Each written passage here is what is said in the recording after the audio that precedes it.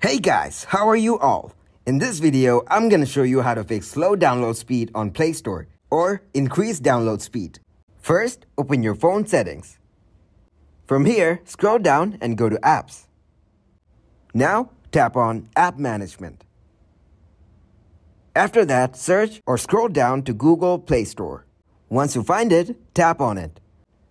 After that, go to Data Usage. Now, make sure to enable background data on the bottom. Once it's done, go back to Settings.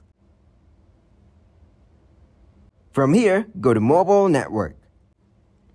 Now, tap on your SIM. Now, go to Access Point Names. From here, tap on the three dots on the top right and select Reset Access Points. Now go back and enable data roaming. After that, enable VoLTE calls. Now tap on Preferred Network Type. Then select 4G. After that, go to Carrier and make sure Auto Select is enabled. Now your issue should be solved. So this is the video. Thank you so much for watching it.